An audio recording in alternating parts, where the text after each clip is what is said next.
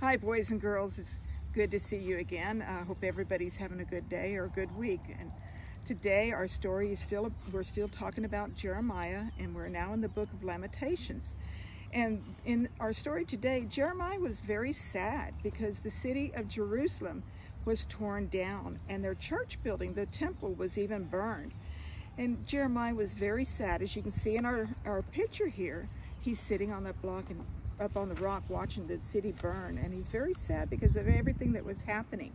His heart was broken, kind of like we're sad today because we can't be together. But you know what?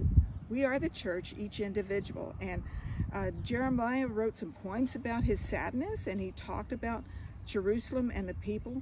And one of the things that he wrote about was how God is always good and full of love.